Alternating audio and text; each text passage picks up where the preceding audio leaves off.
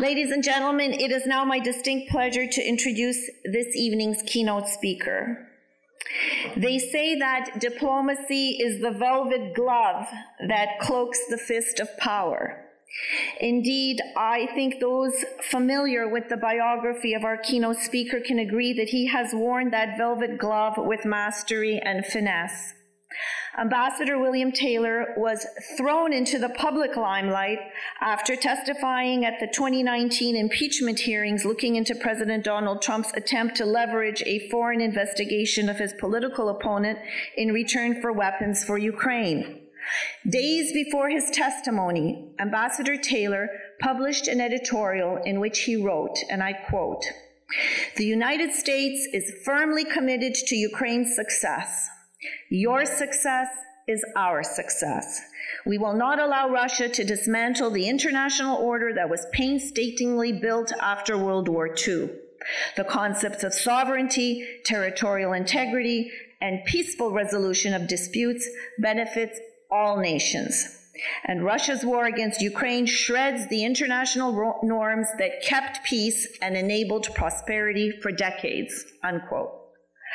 William Taylor was first appointed U.S. ambassador to Ukraine by former President George W. Bush in 2006.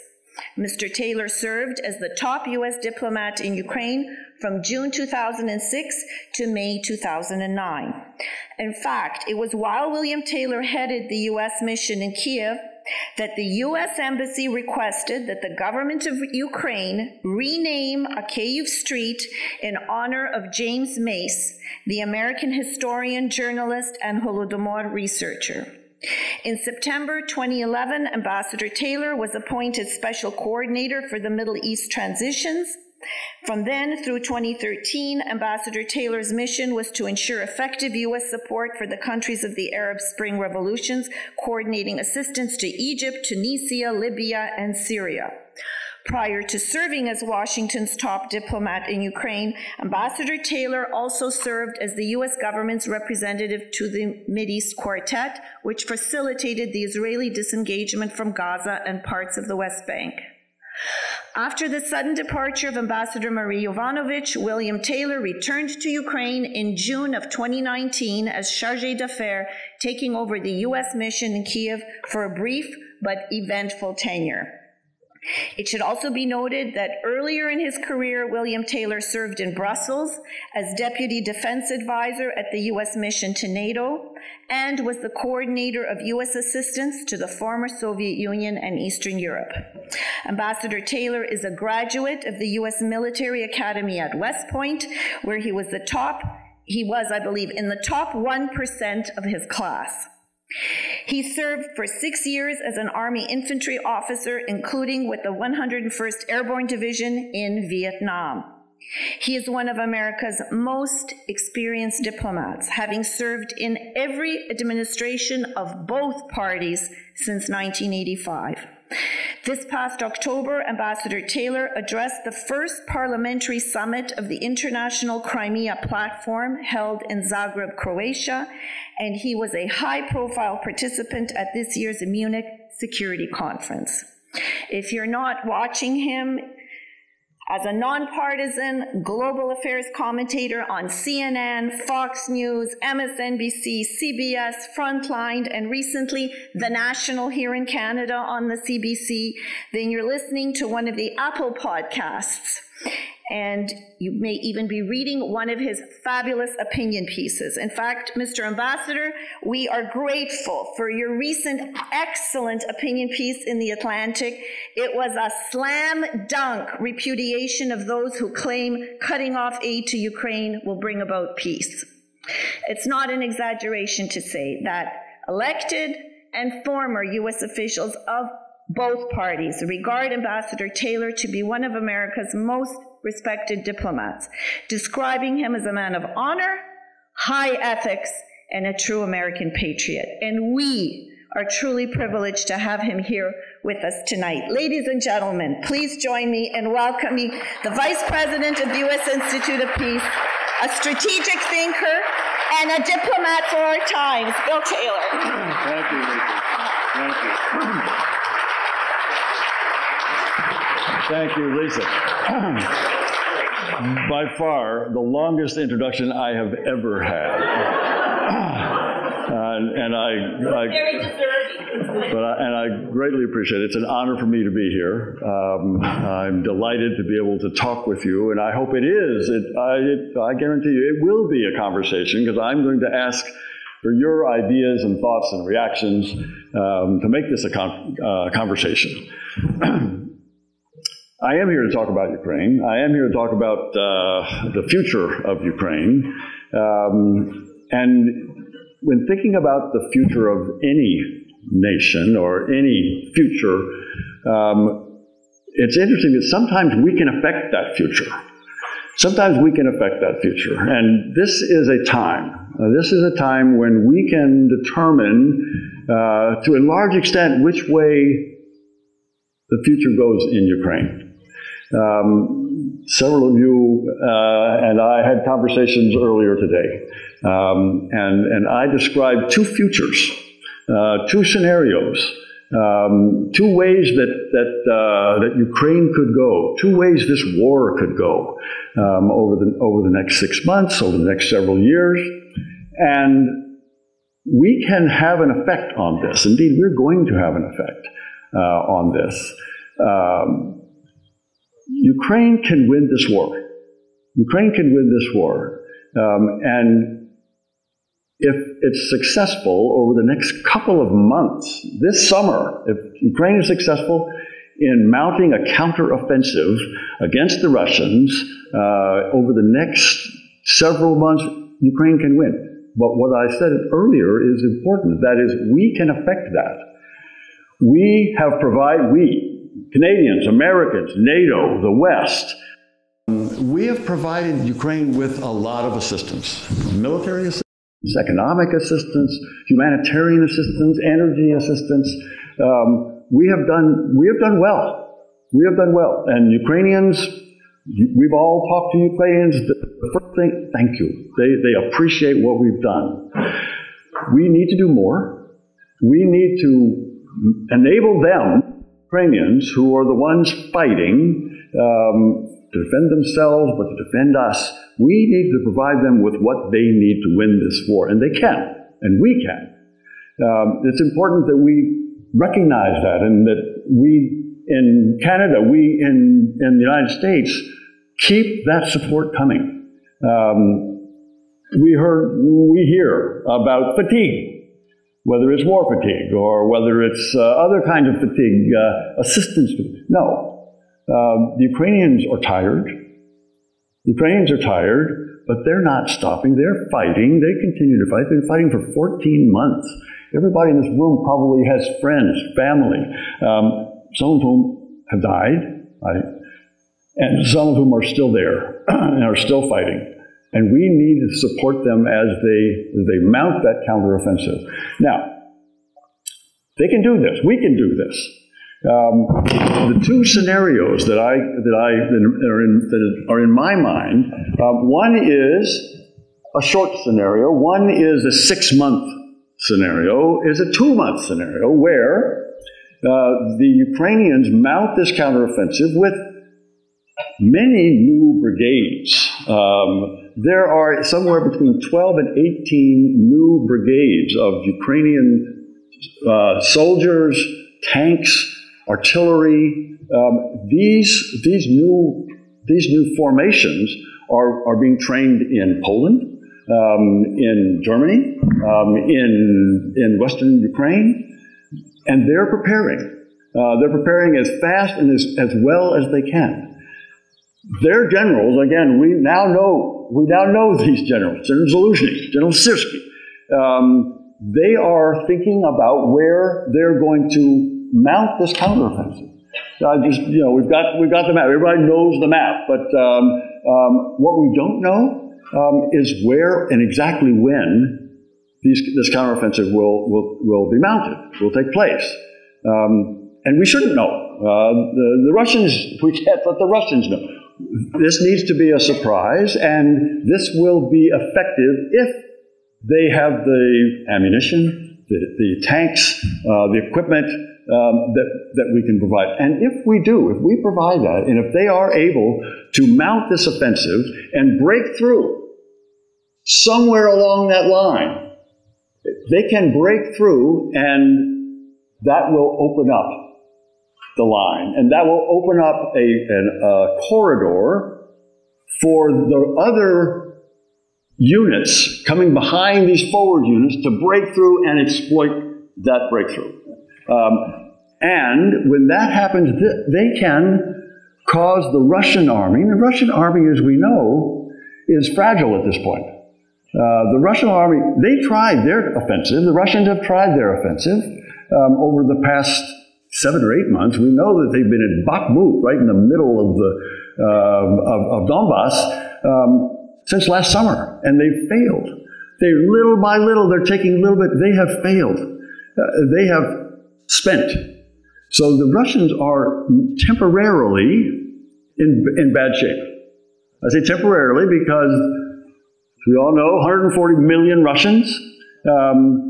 Putin can go to those 140, and he can draft, and he can impress, and he can pull people into the army. It'll take time and to train them and to equip them and to get them. So right now, the Russian army is fragile. And right now is the time for the Ukrainians to break through, and they can do that. That's my one main message. If they do that, they will be able to crack that. If the Ukrainians do that, they'll be able to destroy the cohesion of the Russian army. And that then can push, that can allow the Ukrainians to win. And win. What is win? The Ukrainians have been very clear. We've all talked to them. Ukrainians are very clear. They want the Russians out of Ukraine. That's a win. That's how they win. And I've just described how that can happen. If they get out of if they are able to push the Russians out of most of that red area on the map, with the possible exception of Crimea, then there could be a conversation. President Zelensky and Foreign Minister Kuleba have said explicitly that they're going to take back every square meter of Ukraine. They're going to take back all of Ukraine. And they've said that a lot of that taking back is going to be military. And that's what we're seeing. And that's this counteroffensive that I'm talking about now, that can be effective at pushing the Russians back out of most of the country. But they've also said, Kuleba and Zelensky have both said that some of that taking back could be through diplomacy. They could have a conversation. If the Russians are pushed back, and so far, back out of the country, back into Russia, they may then sit down and have a conversation. And Zelensky and Kuleba have said, never going to give up claim to Crimea, but they're willing to talk about over what period of time, maybe 5 years, 10 years, demilitarize Crimea during that time, at the end of which, in their view, and we should support this, Crimea will come back as well. But it doesn't all have to happen in the next 2 months. What has to happen in the next 2 months, in this short scenario that I'm talking about here, is the breakthrough. And we need to support that. There's more ammunition, more longer-range weapons, more air defense, more drones, long-range drones that we need to provide them. That could happen in 2 months. That could happen this summer. There's a longer scenario, a less optimistic scenario, where both sides are tired. Neither side can break through. And that's the scenario where it drags on. And that's what we've been seeing for the past couple of months. And this past couple of months drags on. A lot of fighting, more people killed, but not a decisive outcome. Not a win on either side. Now, I don't know how that one ends up. There are some models we can think of. We can think of kind of North Korea, South Korea, where there wasn't a truce, a treaty. There wasn't an agreement at the end, and the South Koreans went on and built up their country. That's a possibility in that longer scenario. So in those two scenarios, there are different implications for us. There are different implications for the West, but people in Canada, people in the United States, people in Europe.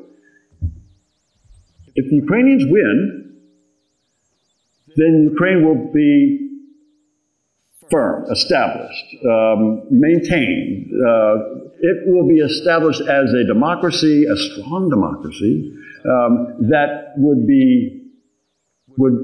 benefit the EU from joining, if they joined. It would benefit NATO if Ukraine, in this short scenario where they have defeated the Russians, NATO would be proud. NATO would benefit with Ukraine. In that scenario, Ukraine will be the strongest army on the continent. And NATO would be strengthened by having Ukraine in it.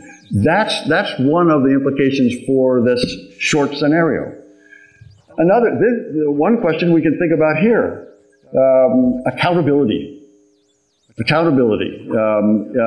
If Ukraine wins in the way that I just described, then the accountability, the holding responsible the Russians all the way to the top who are guilty of war crimes, are guilty of genocide, are guilty of atrocities.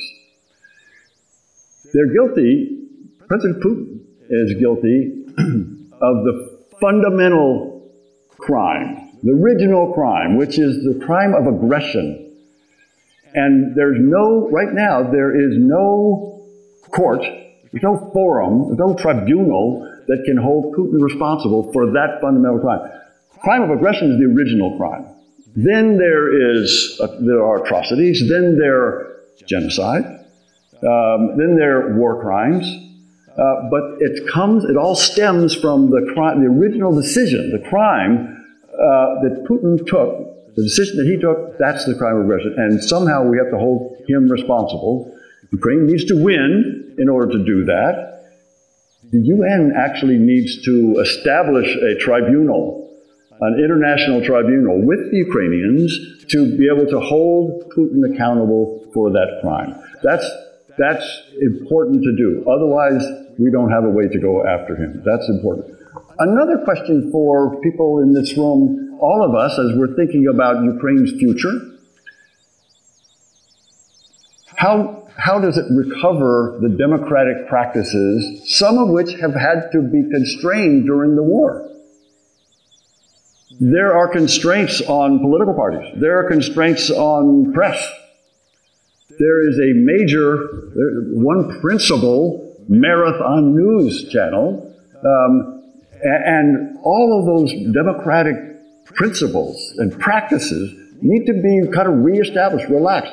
Right now it's martial law.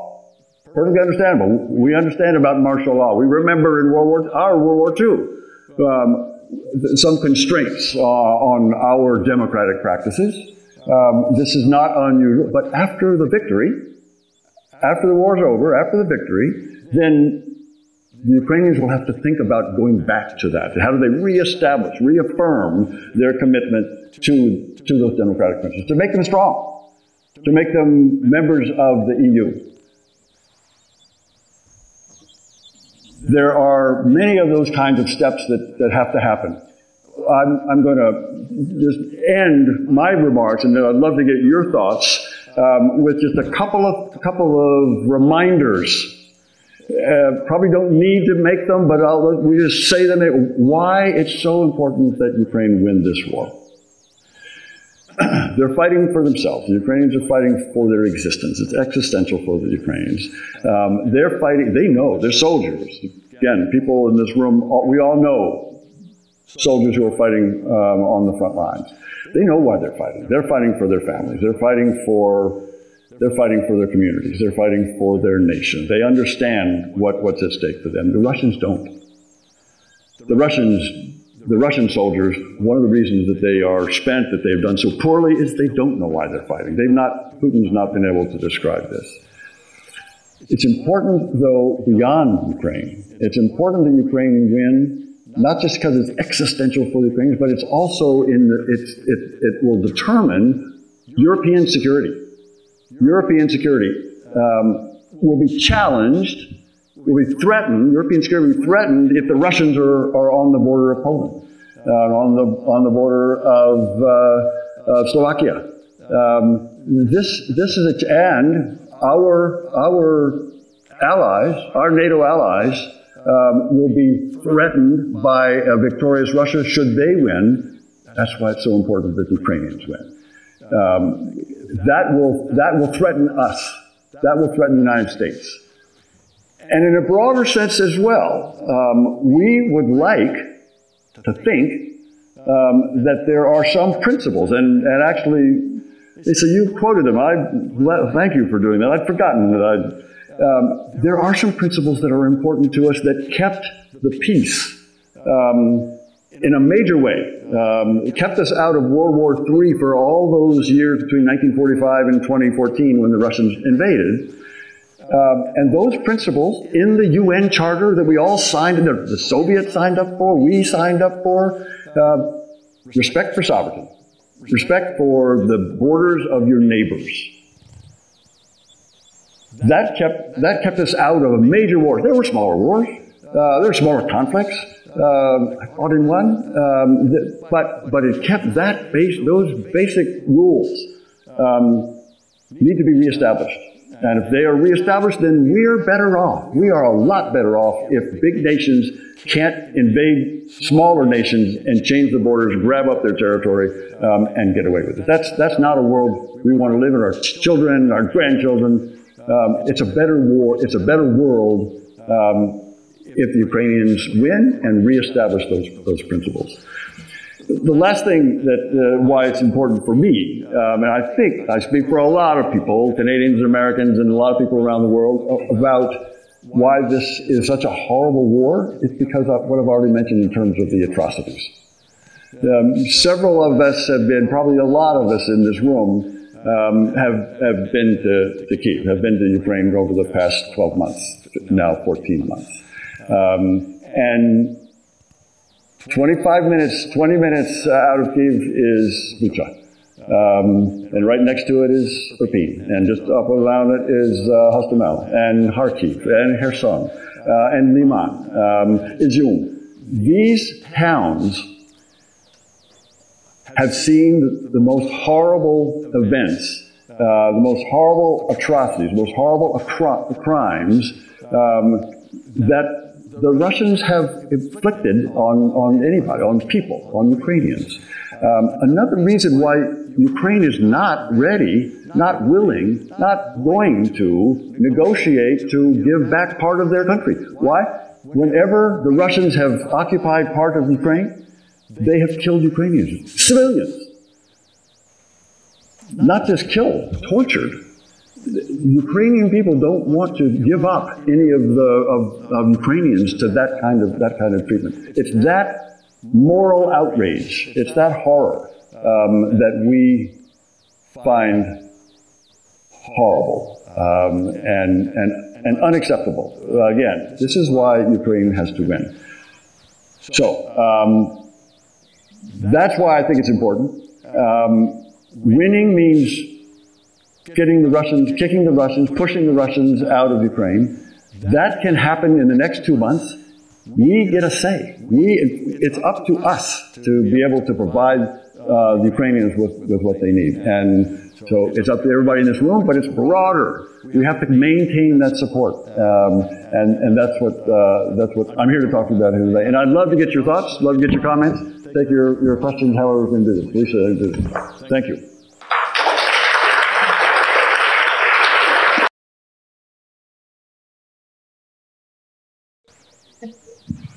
I think we all agree that Ukraine needs to win. I think we all agree that Ukraine needs to win. And we all know how immense the aid has been from the United States. It's like head and shoulders above any other country, if you look at the graphs.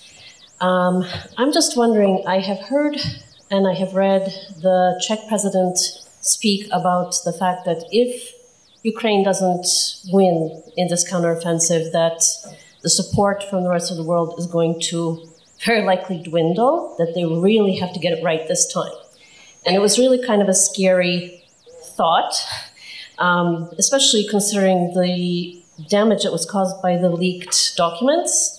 and similar things that could happen that could impact very negatively on the counteroffensive. So I'm just wondering how your comments about aid sort of coexist with the comments about that Ukraine has to get it right this one time. So it's probably right. I mean, the new Czech president is probably right. That is, the best opportunity is this one, is this summer, for the reasons I said. The Russians are at their weakest point, I'm sure.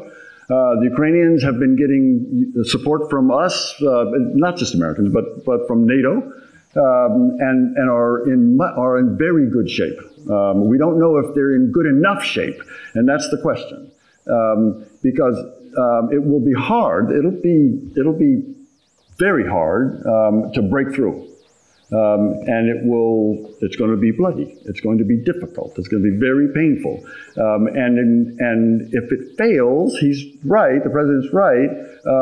Then it'll take some time again to mount it, to refit, to start over. So it is important to do this, and.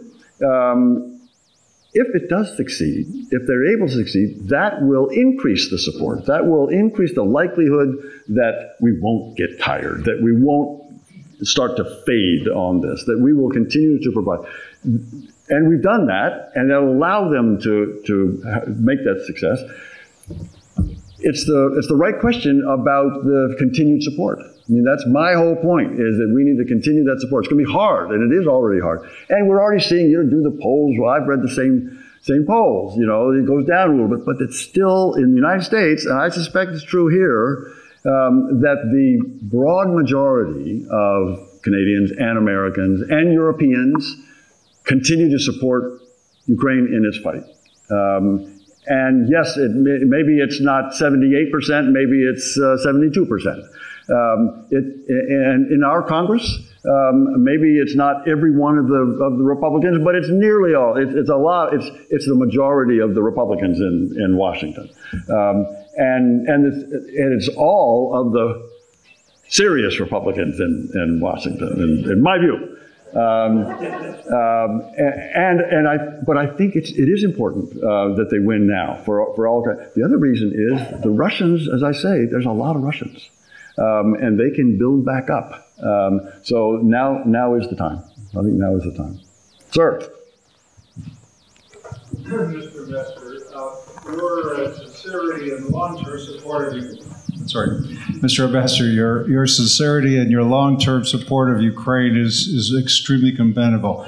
But one aspect of your remarks today troubled me very much, and I'd like your comments on this, because although you mentioned the possibility that they would stop at Crimea, and to me, this raises the troubling question of what is the impact of that with regard to EU membership, NATO membership? You're then faced with a frozen conflict. Much as I understand the difficulties of trying to fight a gigantic country like Russia with nuclear and armed with nuclear weapons, etc., I'm not naive in that regard, but I'm very troubled by that aspect of how do you see that situation? So it's a great question. It's a great question. So this is in my short scenario, in my this summer breakthrough, exploit the breakthrough, push the Russians out of all the way back into Russia, including Donbass, but with the question about Crimea, and that's a good question about Crimea. And then do they stop? Do the Ukrainians stop there? Maybe they don't. Maybe they don't. Maybe they continue to push down. Because if the Russians crumble, as I've suggested they might, that might affect their ability to even hold in Crimea. So that could happen. But if it doesn't, Crimea, as everybody in this room knows, you got 5 miles across that little isthmus.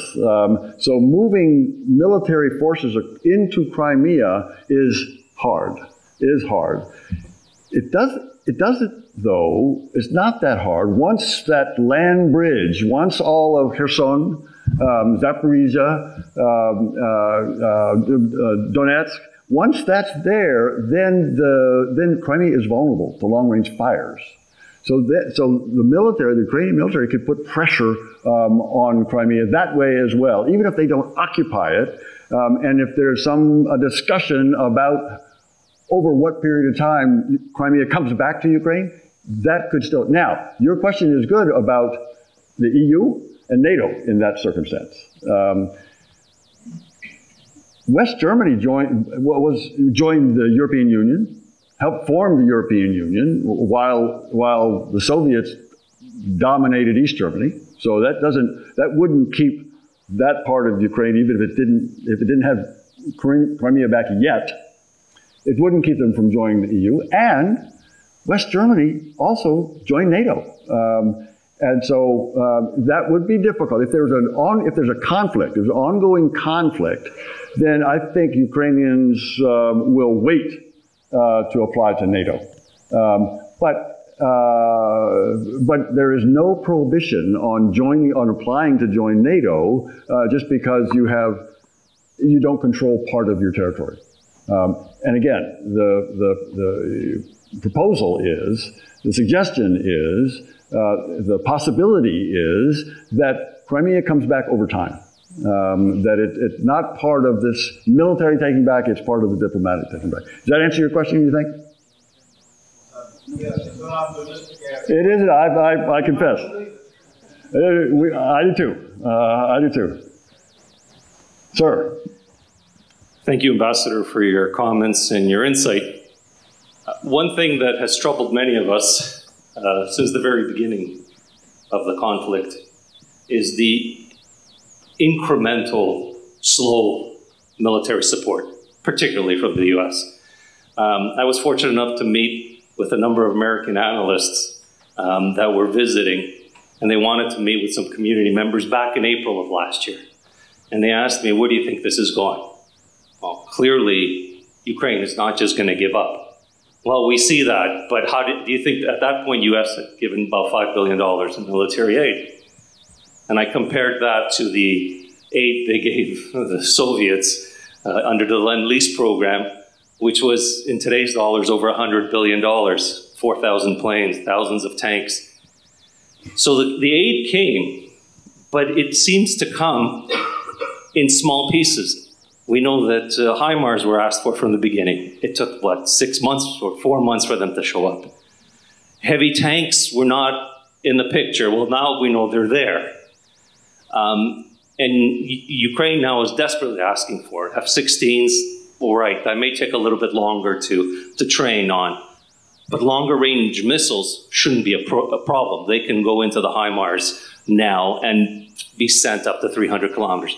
In your opinion, why do you think, particularly the US, because they're the biggest and the most support, why is it that the US seems to be giving this kind of support in dribs and drabs rather than making it a decisive win for Ukraine with what they need right now? Right. There's no good reason why not. There's no good reason why not. They absolutely should. We should. The Americans should. NATO should. The Brits should. They've got some long-range weapons as well. I do believe, you're right that the F-16s, those fighter aircraft are not for this counteroffensive. What I'm really focused on is this. Well, I think we agree, we should focus on this counteroffensive. And the long range, the one thing that we could easily do is these ATACMs, these like 300 kilometer range that go on HIMARS. You're exactly right. They're fired from the HIMARS.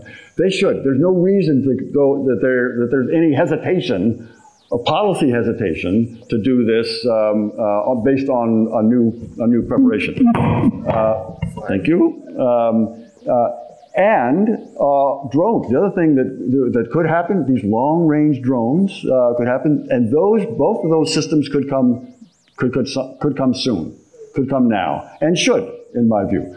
There's not a good reason for them not to come. Now, Roman has mentioned, I don't know if he'll mention again tonight or not, but he's pointed out earlier today that the Ukrainians actually have some pretty good capabilities themselves. These long-range, remember, it took out the Moskva themselves.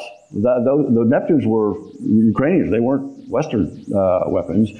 They may well have some of these kinds of long-range fires to support this this counteroffensive. But I agree with you.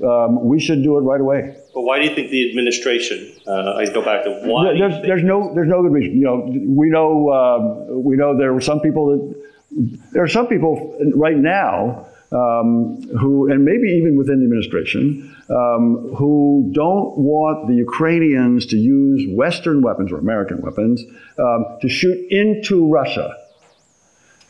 I think that's a mistake. My own view, I think that's a mistake. If there's a Russian military unit in Russia firing into Ukraine, Ukrainians ought to be able to fire back. I mean, that's not so hard. That's not so hard. And I think those are policy decisions. But you're right. Ask the question: how come they? Just one final question. Sure. Do you think that there may be? Because I got the sense when I was talking to the analysts, they were talking about their hawks and doves, and these gentlemen that I met from the U.S. and from Washington, they said we agree with you, but there are other people within the administration that are maybe don't see it the same way and are concerned. The long range missiles, I think that could be easily resolved. You just get Ukraine to guarantee, okay, so we won't shoot. Yep, and the Ukrainians we'll shoot into Crimea, but we won't shoot into. And the Ukrainians have given those assurances and have lived up to them. And they've done absolutely. They've done it with the HIMARS too. Yeah, and you're right. There are debates. There are debates within the administration, within any administration. I imagine there's even debates within the Canadian administration that on policy decisions. And I know that there are those people in the administration arguing the same thing you and I are agreeing on. That is HIMARS. That is the long-range drones. That is more the air defense. Finally, you mentioned the tanks and there's coming, but it needs to be now. I fully agree. Thank you. Sir, Ted. Thank you, Ambassador. We talked about it earlier today, but I thought it'd be worth bringing up is the $350 billion that are held in assets around the world. Because look, if we can get Vladimir Putin to finance his own defeat, we should be doing that because there's a lot of money there that can buy weapons and alleviate donor fatigue, but also be applied towards reconstruction later on. You're absolutely right. We did talk about this earlier, but I think it merits discussing again. President Biden called President Putin a couple times, actually, but just before, so in like December of 2021, so what, 2 months before the invasion, the big invasion, and President Biden called President Putin and said, "Don't do this." At this point, we all remember the intelligence was very good.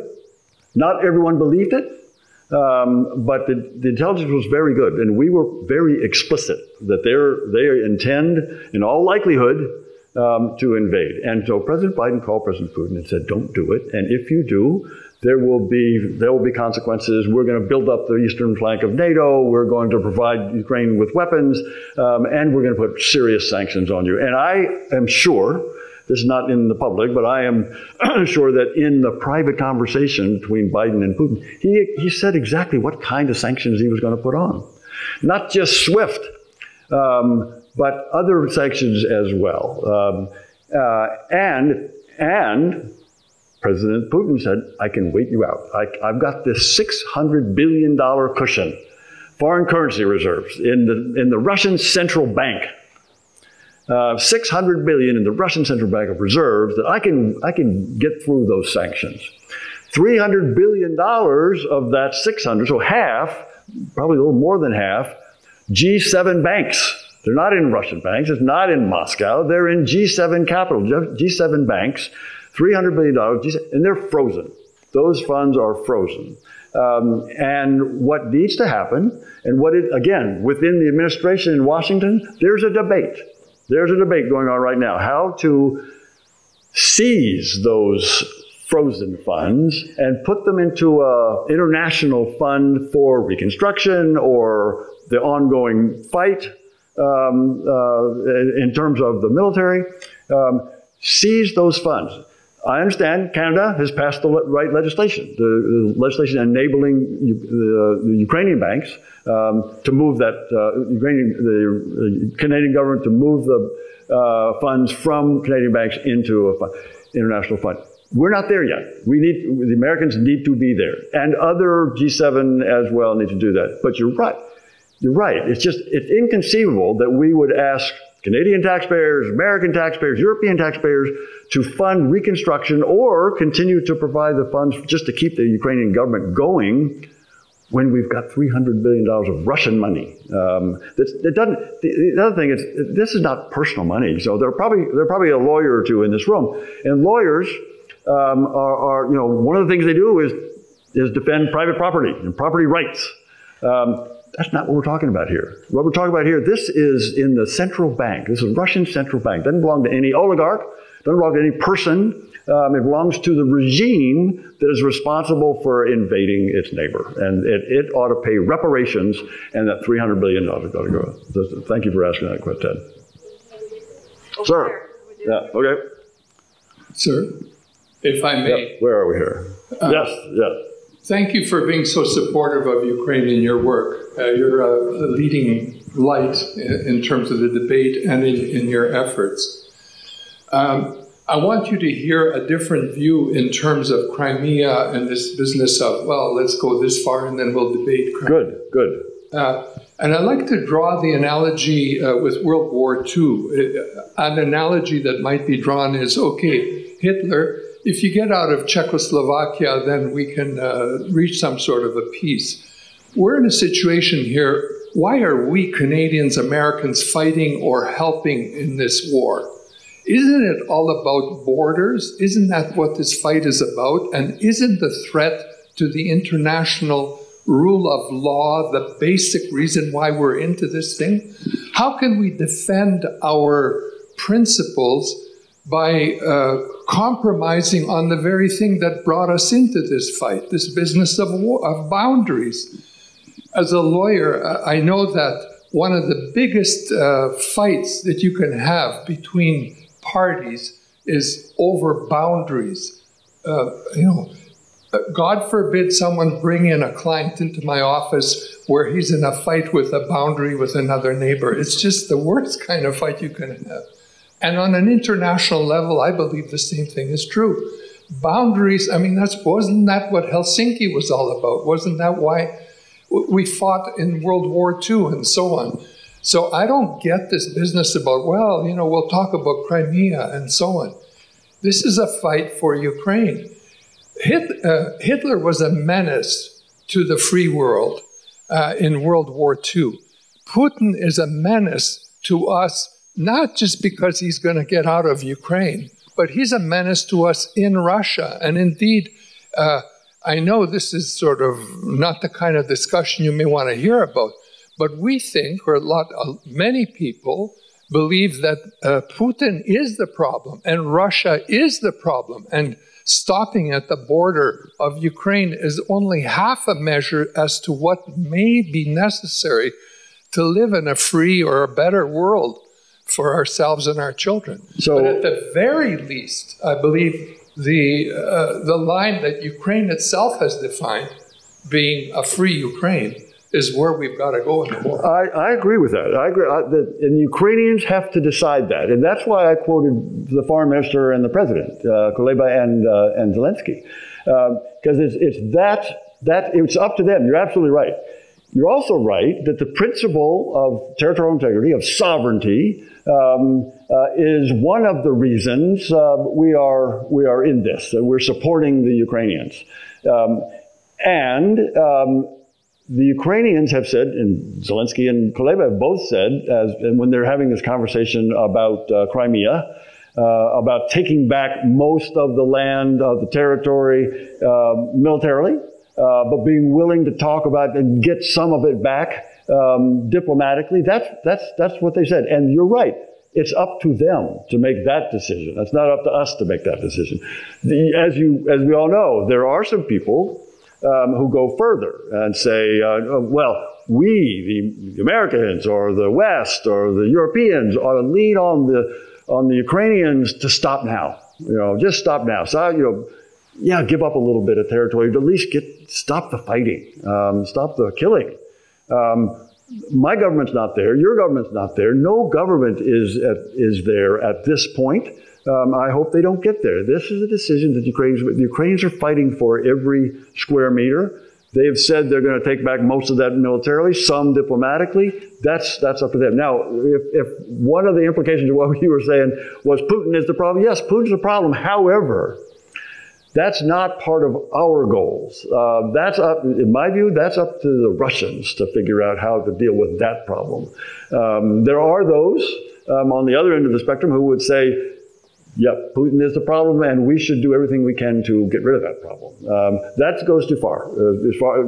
We don't do that well, and I don't think that's where we will get to on that. But I'm glad you raised that question, sir. I want to talk about another facet of this conflict, and that is, where is the natural power of the two structures that are battling? On the one hand, we have the democracies of the world who firmly believe that they are right. And on the other hand, we have a collection of autocracies who also believe that their organizational structure is going to prevail. Now, the question I have is, given the fact that Russia has already been somewhat successful in influencing not just elections in the United States, but elections in many, many democratic countries, and are still trying to do that. And I recall the Soviet days, when we had a completely different communications network. And there were like Radio Liberty, Radio Free World, and that had an enormous influence on the thinking of the Soviet citizens. My question is, should we be putting some energy in trying to influence the societal cognitive bias of the autocracies? Because certainly Russia is doing its best to influence the cognitive bias of the Western world. We should. I think we should. However, we will have an effect. The best way to have that effect, which you rightly point out, would be good to be able for democracies or nations that listen to their people, for them to succeed. Will be the way that to influence those people living in autocracies, or even the leaders of autocracies. And what I'm trying to say is, we need to act, and we need to win. Ukraine needs to win in that battle between that democracy and that autocracy, and our support for that democracy. Yes, somewhat because it's democracy, but also because it's this whole thing about sovereignty that we were talking about earlier, and territorial integrity, and those principles apply across all. We want, China is an autocracy, and China might be able to lean on the Russians. If anyone can lean on Putin, it's going to be President Xi, and if the Chinese see that NATO and the West are able to support successfully Ukraine, such that Ukraine can win when attacked by the Russians, that will deter Chinese. My own view is that will reduce the chances of a Chinese attack on Taiwan, but it will also reduce the thinking, the cognitive perception that you described around the world about autocracies that they cannot invade their neighbors and succeed. I think we have to act. I think you're right, we have to tell our story, but our story has to be a strong a story of strong support for our democratic allies, and that'll be the deciding one. Sir.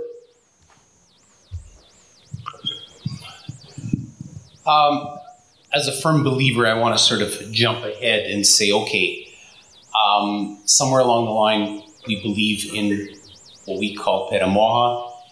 In other words, we get to the point where the Russians are out of Ukraine. Okay, we now are faced with two scenarios. The first one, the one that I'd really like to see, but the Americans are scared of, Russia falls apart. I'm not going to talk about why they're afraid of it. I dispute that. I don't think Americans are afraid of it. I think that if it happens, it happens. Okay. That's okay. Let me just on this point. I'm sorry to interrupt. No, that's fine. Because people in this room will remember an earlier president, George H.W. Bush, who went to Kyiv in 1991 and told Ukrainians, stay calm, don't rock the boat. Chicken Kiev. This is a Chicken Kiev speech. No new Chicken Kiev speeches. It turned out that the Ukrainians didn't listen to him and voted and dissolved the Soviet Union. Months after that, and the sky didn't fall. And so it's not. There are going to be some problems associated with the breakup of the Russian Federation, but. We could probably handle it. So we're not afraid of it. But that's not the question. Oh, good. Okay. But I'm glad you had that opportunity. The other alternative is that we push them out. Russia changes, whatever. I'm not going to get into how, whatever. It's still there. And like some people like to say all wars end in negotiations, and those people don't know history. But that's okay. So we now sit down and we negotiate. Question. What makes Budapest 2 any different than Budapest 1? Yeah, so there should not be. Absolutely right, absolutely right. But you bring up the right question. What is the security guarantee for Ukraine in either of the scenarios I just described, and either of the ones that you just described? That is, Ukraine is not going to accept the Budapest 2. So that's not on the table. How are Ukrainians going to assure their security? How are we going to assure their security? And it seems to me there are two ways, two methods. One is to admit Ukraine to NATO. If Ukraine's in NATO, they are secure. They are secure. That, full stop. Another way, maybe while that process plays out, that is the NATO accession process plays out, is to make Ukraine strong enough itself to deter and defend itself from another Russian attack, which is what Budapest 1 was supposed to do. It didn't. And what does that mean? We have a long-term agreement, memorandum, not a treaty with the Israelis, but a long-term agreement with the Israelis that says we will provide you, over time, a lot of money to buy top-of-the-line weapons that will enable you, the Israelis, to deter an attack on you and defend yourself with these. It's not a bilateral defense agreement. We don't promise to come to the aid to send my old unit, the 101st Airborne, to Israel if they're attacked. No, we are providing that. We are making them so strong that none of their enemies will attack them. That's what we should do for Ukraine. The Americans and the Canadians and the Europeans may not be all NATO members, but we ought to make that commitment to Ukraine in either of the two scenarios that I described. Either when the Russians are kicked out, they're still going to need security guarantee. Or if there is some kind of a stalemate, they're still going to need a security guarantee in that scenario. So those are the two ways. Sir. Ambassador, thank you very much. Thank you very much for your very thoughtful remarks. This afternoon in RCMI and here you touched the issue of the basic principles which should be recommitted, yes, and basic rules which should be reestablished, like you said it well here. So those basic principles, they are enshrined in UN Charter, yes, and as well as in OSCE Charter, yeah, which is the result of the Helsinki Final Act of 1975, and in both cases we are dealing with the UN member and UN Security Council permanent member and active member of the Conference on Security, and cooperation in Europe. So I just would like to hear from you more in depth whether there are any kind of exchange of thoughts, in Atlantic Council among your, colleagues, experts about that. How do you see that the process of recommitment by the post-war Russia? Let's say, let's put it in this way. Yeah, and the second, another part of that, the question is I would say, legality of the presence of the Russian Federations among the permanent members of the UN Security Council, because now we have evidences, we have documents when the former President Yeltsin, he submitted a letter on behalf of the CIS countries, that they, delegated the Russia. It's the place of the USSR in the United Nations Security Council at a time when CIS did not exist at all. So this raises the issues of and whether we have the right to follow this discussion. I mean, among the UN members and so on forth. Yes, Two excellent questions. One is how to get this recommitment by the international community, including the Russians after their defeat, after the victory. The Ukrainian victory. How does that recommitment happen? And it is to principles: sovereignty, territorial integrity, peaceful resolution of disputes in the UN Charter. Exactly what you say. I think the answer has to be Ukraine has to win. The Russians definitely have to be. It has to be demonstrated that the violation of those principles cannot stand, and the international community will act, not just talk about, but act to ensure that those principles are upheld. That will be a recommitment. Your question about getting the Russians off the Security Council or out of the UN, it's a great question. And Ukrainians in New York, or probably in Kyiv, but in New York, have explored exactly along the lines that you had just described. That is, it may be that the process by which Russia took the seat from the Soviet Union disappeared and Russians just sat down on that seat. That may have been a violation of process somehow. And there could be a way to kick the Russians off. I think it's great to pursue. I don't hold my breath on this. I worry about the UN Security Council. The UN does a lot of good work. There are other parts of the UN that does, the World Health Organization and, in transportation, regulation of radio frequency. There's a lot of stuff that the UN does well. But the UN Security Council is demonstrated to be ineffective at this point. At doing what the main purpose of the UN in the late 40s, when it was established, was to stop wars. And when it is the instigator of the war, it's useful. I'm not sure how you fix that. Maybe the Ukrainians are right, and maybe you can kick them out. It'll probably take a vote of the. Another question here, yes, sir. Any other questions that have been answered yet? Okay, please. Another easy question, I'm sure. I have one big fear that as I'm listening to all of your comments, Mr. Ambassador, And that is, we all recognize that America is the strongest power, clearly, that helping Ukraine today. The Europeans, unfortunately, they're segmented, etc., and they don't quite have the armament base that the U.S. has.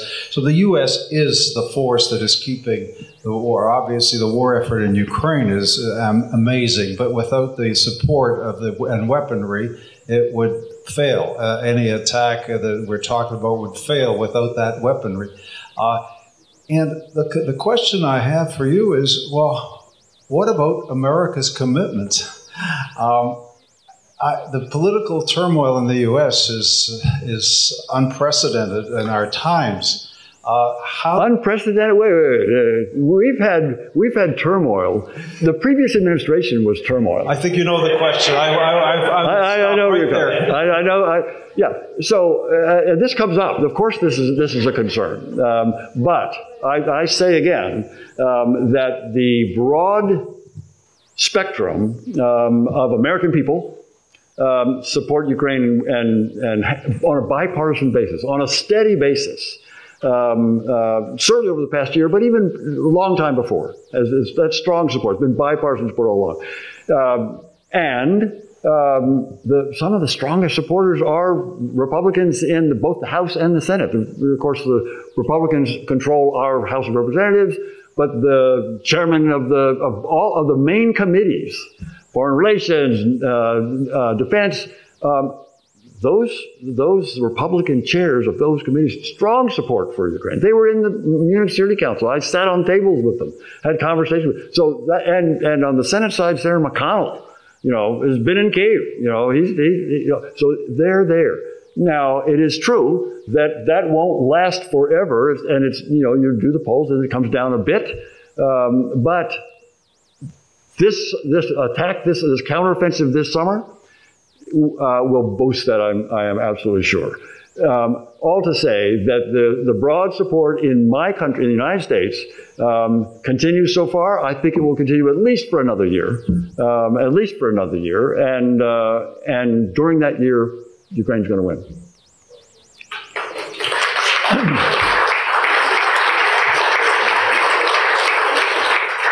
Well, Mr. Ambassador, I would like to push further a question that Moko Vinitsky made, and I thought that's where the question was going.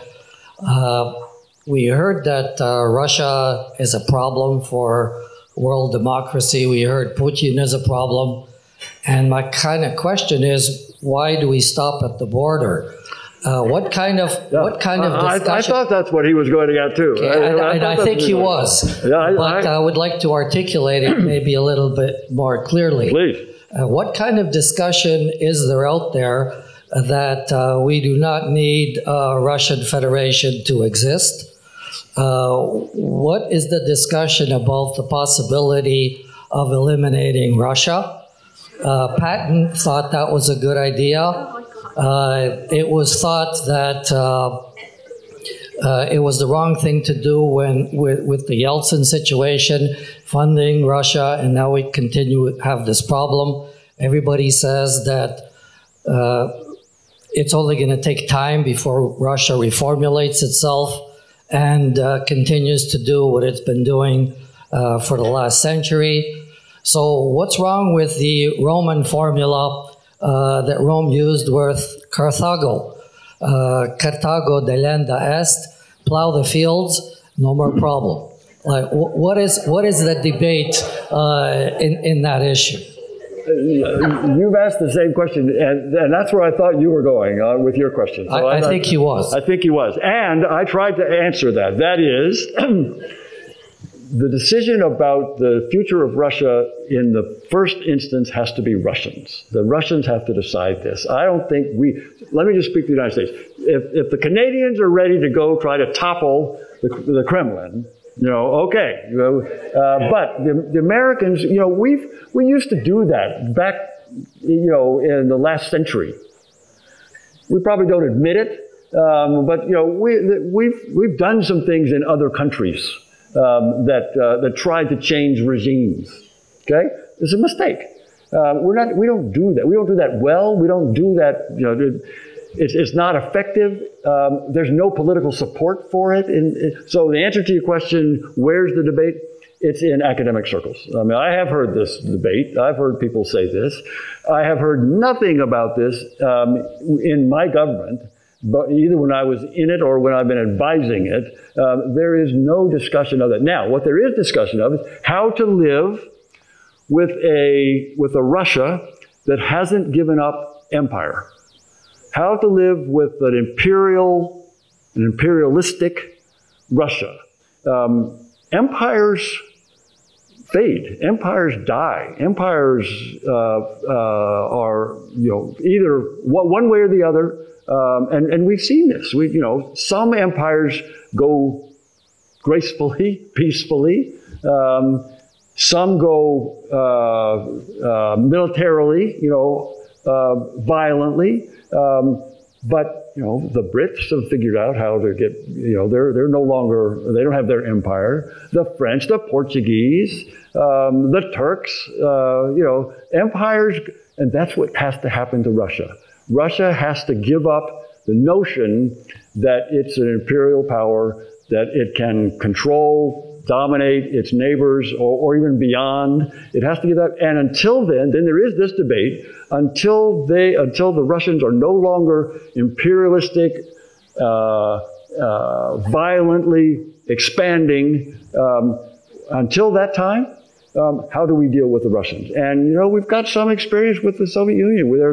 We talked about containment and deterrence, and that. In answer to your question, that conversation is going on. There's not a conversation that I'm aware of going beyond the borders into the Kremlin. You want to come back on that? Is it okay? All right. But there's no policy in Washington that would counter the Russian Empire disintegrating. If the Russian Empire disintegrates, that doesn't scare us. Someone thought that this might scare us. No, that doesn't scare us. I mean, that's a problem to deal with. We want to be sure that the nuclear weapons are secured, right? We want to be sure that there's not a humanitarian disaster. I was part of the U.S. government in 1991, late 1991, early 1992, when we were worried that there were going to be bread riots in all 15 or 12 former Soviet states. We thought that there was going to be chaos. Turned out it wasn't. We mounted a big airlift. We sent big loaded aircraft, humanitarian jammed aircraft, to all 12 new independent states. I'm not sure we sent them to Lithuania, Latvia, and Estonia, but the other 12 we did.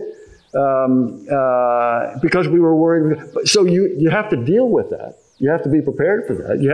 There was a lot of diplomacy that went into, bad diplomacy went into getting some of those weapons, nuclear weapons, back out of Kazakhstan, Belarus, and Ukraine. And the Budapest Memorandum was part of that. That was a mistake.